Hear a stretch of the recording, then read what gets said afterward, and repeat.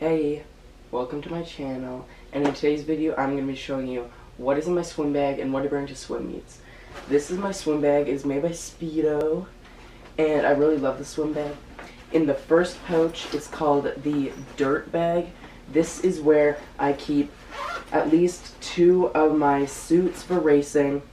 The first suit is called a jammer, and this is what I use for my freestyle and butterfly races. Next off is my Speedo, which I use for my breaststroke. Then I also have my goggles in that pouch, so I know I don't forget them. And then in this pouch on the side of it, I keep 2 of my training caps. And then on the other side, I always have my school team cap when I'm going to school meets. And also when I'm going to school meets, I always make sure to bring my school team swim hoodie. And then when I'm going to an outside of school swim meet, which is with my Brock Niagara Aquatics team, then I'll bring that hoodie. Next off, we're getting into my training supplies. First off, I will always have my flippers for when we're doing training with those.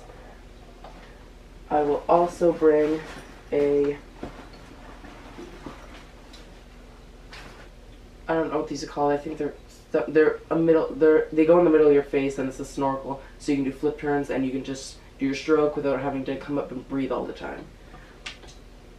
Next, in the pouch at the bottom, I always have my paddles.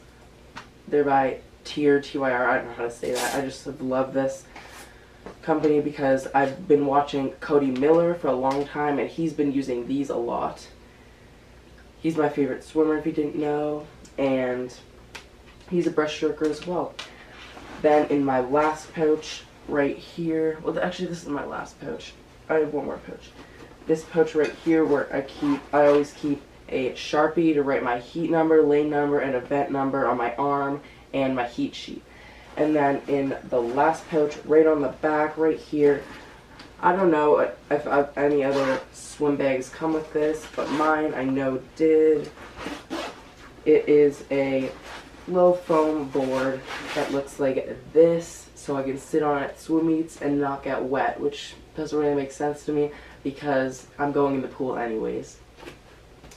That was really it for today, and if you want any other videos like this, maybe about what is in my camera bag or any other sports that I do, I will.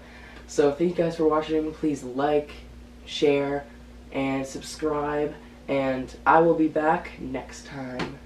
And if you have any other ideas for what I should film in the future, whether it's to do with photography or swimming or anything else you guys want to see from me, I will gladly do it.